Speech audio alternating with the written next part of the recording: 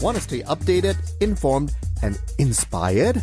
Tune in to TRAXX Momentum Monday through Fridays as we bring you a special feature interview each day of the work week at 11:15 a.m. Join us as we speak to a panel of experts, luminaries, well-known personalities, and achievers on various topics.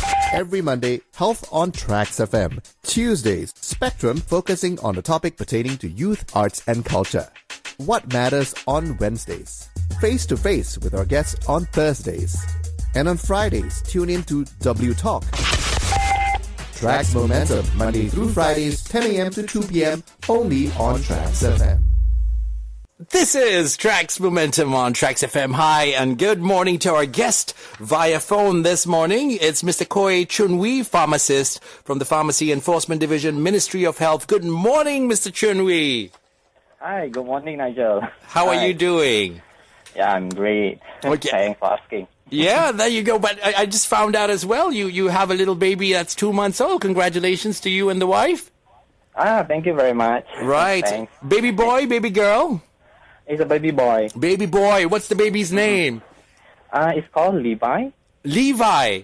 Yes. Wow, rock and roll. There you go. Those are some of the new names. Did you have to look the name up did you look for the latest trend of names or is it something that's close to your heart?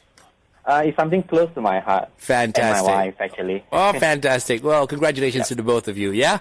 All right, thanks. Okay, there you go. Now down to business, Mr. Choon. Okay. Okay. Do medicine advertisements require approval? That's what we want to talk about over here this morning, yeah? And the question goes, looking at the high number of advertisements involving medicinal products and health services nowadays, is there any control over such advertisements? Okay, so for advertisements for medicines and health services, they are regulated under the Provision of Medicines Advertisement and Sales Act, 1956. So in short form, we call it as MASA, 1956. Okay, so this act, it defines advertisements as any notice, circular, pamphlet, package, or announcement made orally, or even video, those things that produces light and sound. Or in layman terms, an advertisement is a notification to the public to draw the people's attention to the product or service offered. So currently, there are two entities that play a major role in regulating these advertisements. So they are the Medicine Advertisement Board, in short form we call it as MAB, and also the Pharmacy Enforcement Division under Ministry of Health, Malaysia. And the way they advertise things as wait, I'll go on with the questions here first, and then I'll go a bit free with some questions that are on the layman's mind. Yeah. Sure. What is the difference in the role played by the Medicine Advertisement Board (MAB) and the Pharmacy Enforcement Division in regulating the control of medical advertisements? Okay, so generally, MAB's role is to approve advertisements for medicines and health services in accordance to the MASA 1956. So these advertisements submitted to MAB will be reviewed to ensure that they comply with the current legal requirements before being approved for publication. As for the Pharmacy Enforcement Division, it plays a role in enforcing the requirements of the MASA 1956 through the implementation of various activities such as screening, monitoring of advertisement, as well as raids, investigations, and prosecutions in court. Wow, okay. Yep. So these two entities, MAB and the Pharmacy Enforcement Division, work hand in hand towards ensuring that all medicine advertisement in Malaysia is done correctly. Okay, it's deeper than that, and we'll get into that later, yeah? How does the Pharmacy Enforcement Division view current trends in medicine advertising? Okay, so medicine advertisement nowadays has actually shown a shift in the way and medium of its advertising. In the past, the main mode of advertisement were mostly in printed media, for example, newspapers, television, and radio. But now the trend has shifted to online mediums, like using websites, e-commerce platforms, social media, or maybe communication applications like Telegram, WhatsApp. And so now in this COVID-19 pandemic, the online sales have increased a lot. So more consumers now are more prone to make online purchases than before. Mm-hmm. So this leads to the increase in advertisement online to attract the customers. Right. And from our side, we can see that more advertisements, I would say, are irresponsible. Right. They use misleading and exaggerated claims, statements, or maybe false user testimonials just to attract the consumer attention. Yes.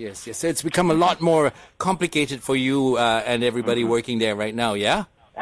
Yeah. I bet. I can imagine, it must be crazy because the amount of things that we see people claiming all kinds of things, even with COVID and ivermectin and stuff that you should be giving the horses.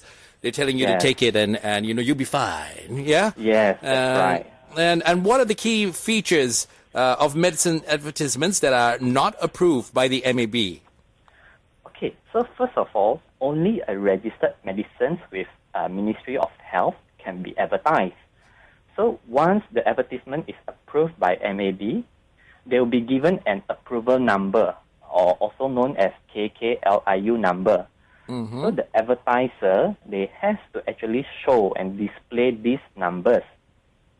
These approval numbers can be used for 3 calendar years. Okay. So back to our question, the most prominent features of the advertisement not approved by MAB are those advertisements without the KKLIU approval number. Okay. So besides that, medicine advertisement which contain certain statements. There are 20 types of diseases that are listed in the MASA 1956 will not be approved by the MAB. So among these diseases are, for example, hypertension, diabetes, and cancer. These are all not allowed to be advertised by the MAB. For the full list of the 20 diseases, you can actually find it at our portal, pharmacy.gov.my. And apart from these 20 diseases, certain conditions, for example, abortion, improved heart or kidney function, or sexual performance, these are the conditions that also not allowed to be advertised by the MAB. Right. And they're very deceitful, yeah? In the ways they do it. They sometimes, like for example, sugar. And they would come up with so many different names for sugar. They'll tell you sugar, very low content of sugar, yes. But they would use other products that are sugar, but in a different name, and fructose. Yes, right. Fructose or something like that, right? Yeah, that's right. And do you take action for them because of them deceiving people as well, or you can't take action? Okay, so this one will go to our enforcement division. So we can take action on this kind of irresponsible claims. Good. Or advertisements. Right. So it's taken, yeah, and a lot of them, we find them talking about cancer a lot of the times. If not, they will say they have what do you call that? They have these things in there that toxins that cause cancer. Although they won't say directly that they cure cancer, but they would relate something to cancer. And once you read that word, that cancer, you feel like this thing helps me in some way towards cancer, right? Yes. When people get to the last point, they got nothing to do. They can't do anything else, so they will try to go for these advertisements that give a false promise, right? False hopes. Yes. Right. What are the worst ones that you're seeing now in the country that the people should be aware of? Okay, so for this pandemic, definitely is the COVID-19 claim. We have seen tons of that. So they say after taking this, it can cure COVID-19. So these are the most trending nowadays, especially online. They can cure COVID-19. That's the one, right? Yeah. And definitely, if they found it, then the whole community, the whole medical community in the world will be dying to get their paws on it, right? Yes, that's right. And this company that runs somewhere in Sungai Pinang or wherever it is, or in Ampang or somewhere, already found the cure. Oh, Dangerous, So yeah?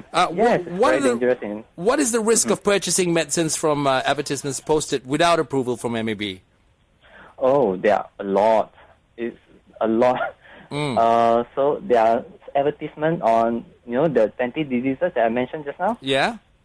So they say this type of advertisement, they can cure, the product can cure these 20 diseases.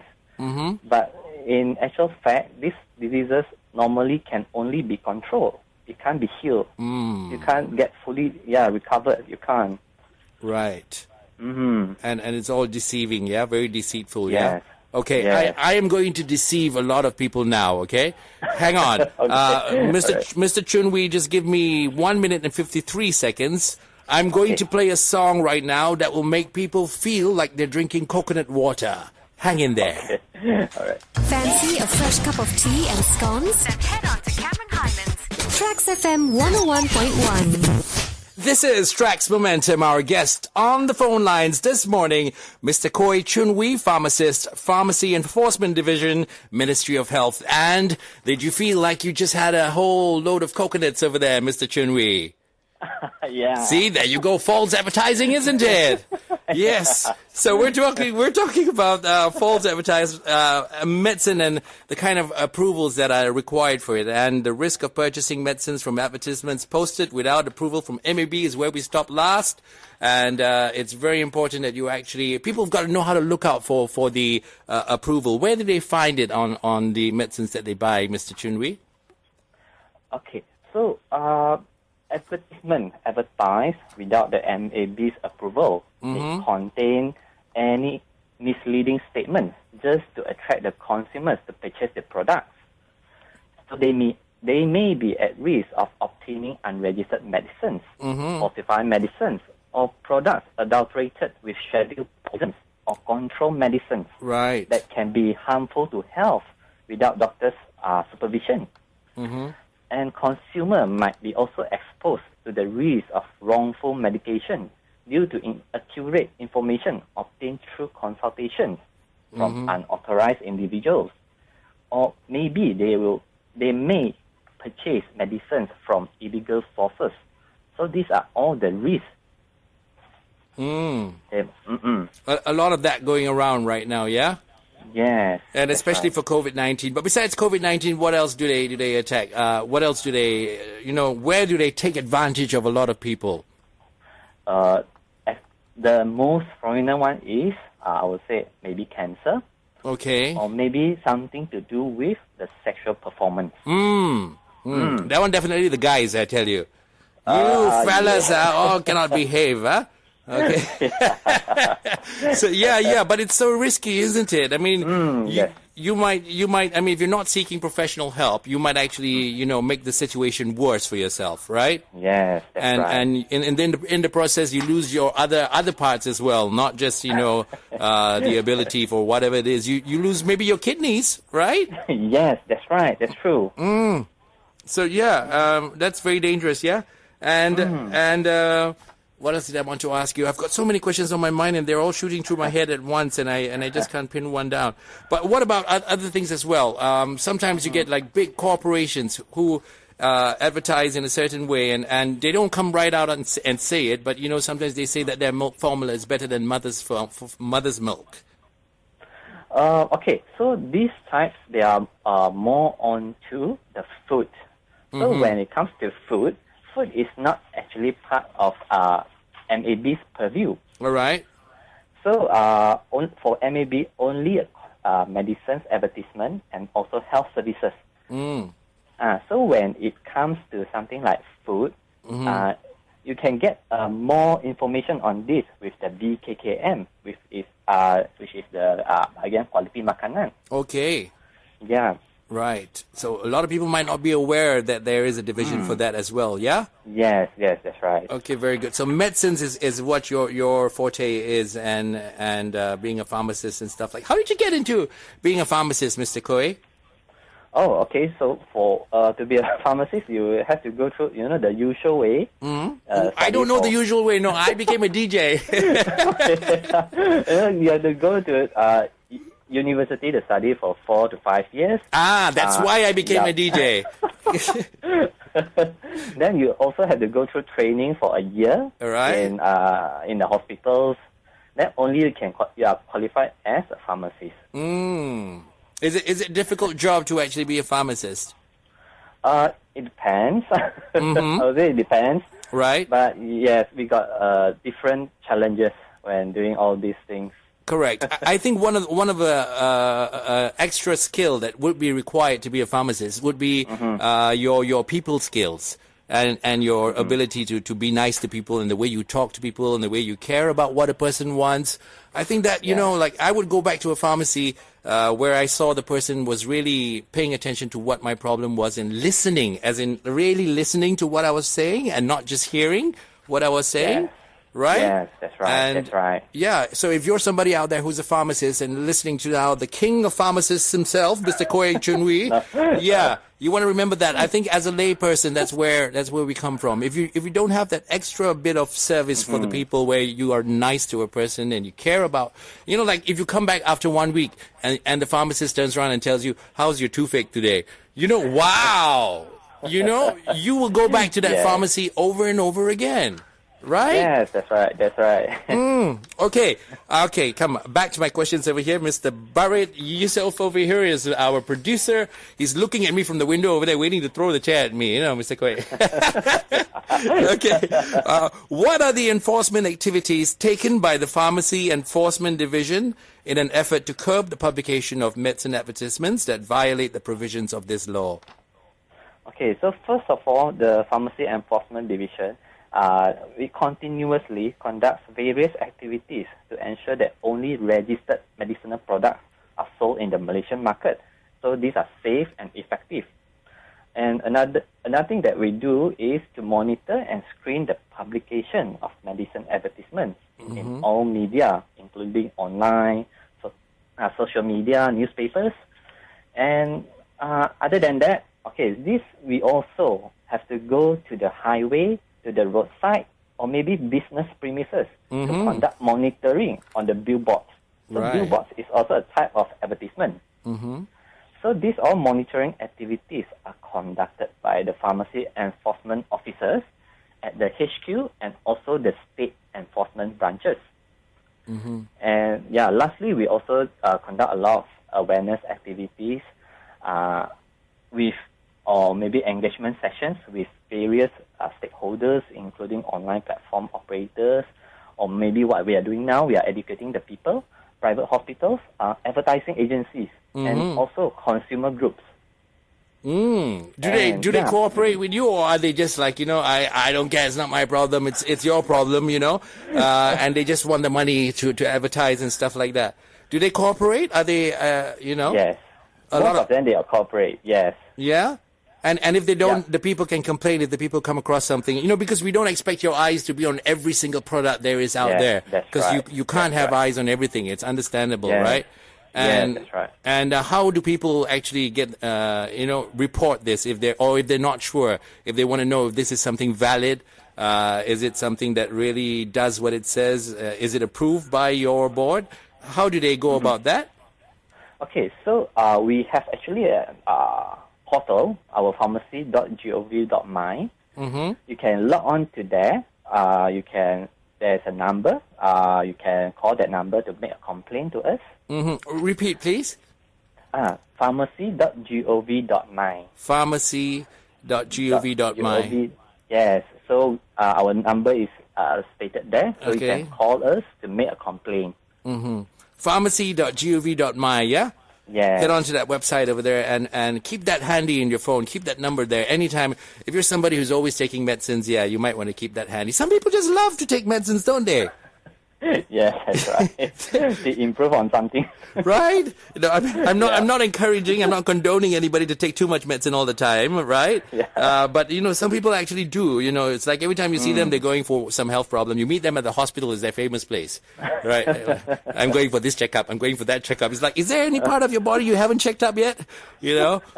And what are the penalties that can be imposed on the publication of advertisements that are found to violate the provisions of the law in force?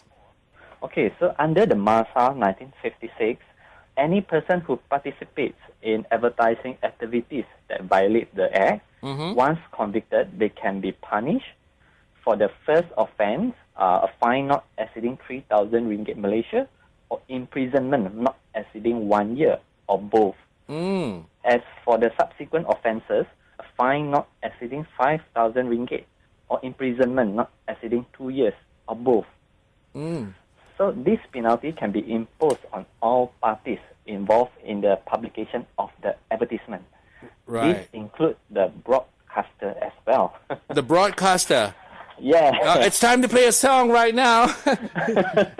do you think the penalties are heavy enough? 3,000 ringgit, a lot of people might just say, never mind, if I made 50,000, so what is 3,000, right? Yeah, it depends. So but now we are trying to, to renew, to see, get it heavier, yeah? Yeah, to see again, because this MASA Act, we didn't change for quite some time. Right.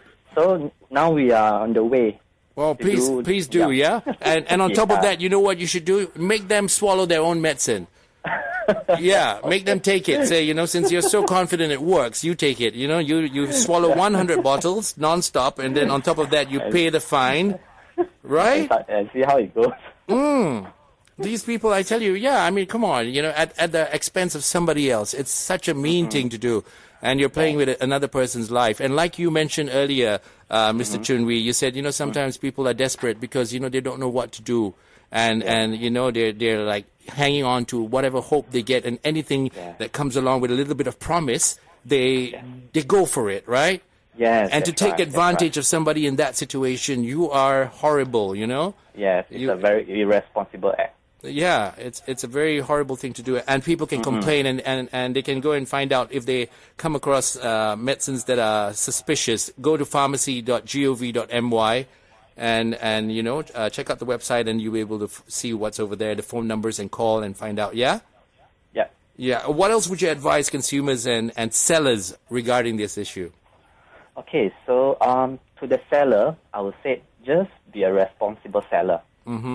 Please ensure that you are only selling registered medicines and source them from a legitimate supply chain. And then ensure that the medicine advertisement that are published has been approved by the MAB.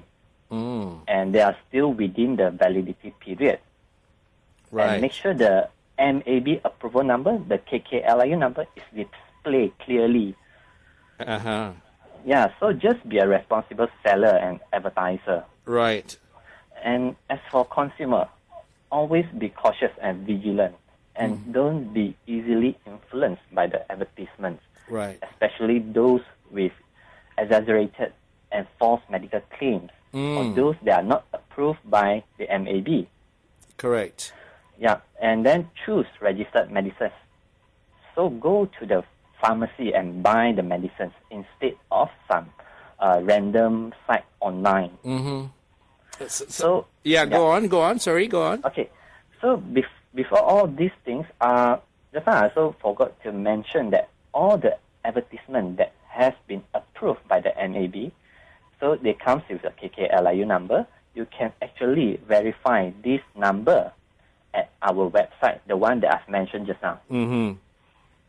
Pharmacy.gov.my, yeah? Yes, and right. Sometimes, the names and the terminologies that they use, they got all kinds of things. They sound very fancy, and we don't realize it's just sugar or it's just something else. Is there a way of people checking what these items are? I mean, you can Google them. You can normally Google, and I sometimes do that, right? But the problem is, a lot of times what they do for us is they print it in such small print you can't read it, so you won't be bothered to read it because it's so small. That's right. And that's right. It's just like when they make you buy a house or anything, and they come, they just give you a whole stack and they sign here, all the X, you just sign, and you don't know what you're signing, but you just sign just to get over with it, right? Yes. So sometimes part of our job, the MAB, when they apply for the advertisement, we have to make sure everything is displayed correctly. The terms and conditions, or the small words at the bottom left of the advertisement. So these all can be very misleading. So we have to ensure that all these are displayed properly in the advertisement. Yep. Right. Wow. So much of con jobs going on, huh? Yeah. Yeah, people are going through all kinds of ways to con in their ways. I mean, even in organic farming and everything, the way the cons are going on, right? Yep. And in medicines, of course, we will come across all this. Yeah. Oh boy. Anything else that you'd like to add, Mr. Choon Wei? Okay. Just lastly, I would say just be cautious when, especially to the consumer. Right. Just be cautious, be careful. And if you are not sure, you can always go to the doctors, the pharmacy, to get a proper consultation. That's right. Yeah? And yeah, you need to go to a proper person to find out all that, yeah? Yes. Well, yes, I thank you so much for talking to us today. You can talk to us some more if you want to, really. I'm enjoying my conversation with you. You don't have to put down the phone if you don't want. My producers are looking at me like, what you doing, huh? I've got Barit the man over here who wants to say thank you to you as well, and Lisham the man who wants to say thank you to you. And from all of us at TRAXXfm, thank you. From the listeners of TRAXXfm as well, thank you, Mr. Koay Choon Wei, pharmacist from the Pharmacy Enforcement Division, Ministry of Health. Have a lovely day, and thank you for the gift of your time, sir. All right, you're welcome, everyone. Take care, yeah? You too. And give little baby a hug from all the listeners of TRAXX. Go on. Okay, bye-bye. Bye. Want to stay updated, informed, and inspired? Tune in to TRAXX Momentum Monday through Fridays as we bring you a special feature interview each day of the work week at 11:15 a.m. Join us as we speak to a panel of experts, luminaries, well-known personalities, and achievers on various topics. Every Monday, Health on TRAXXfm. Tuesdays, Spectrum focusing on the topic pertaining to youth, arts, and culture. What Matters on Wednesdays. Face-to-face with our guests on Thursdays. And on Fridays, tune in to W Talk. TRAXX Momentum, Monday through Fridays, 10 a.m. to 2 p.m. only on TRAXXfm. As much as we added a lot of light-hearted moments over there, it's a very serious matter, folks. It's important that you actually know what you're looking at or what you're purchasing and what you're buying when you look at advertisements or of medicine or any kind of medicine that you're going to buy and purchase. Please check out that website if you're not sure, pharmacy.gov.my, to find out more about the kind of medication you're looking at or you're looking for.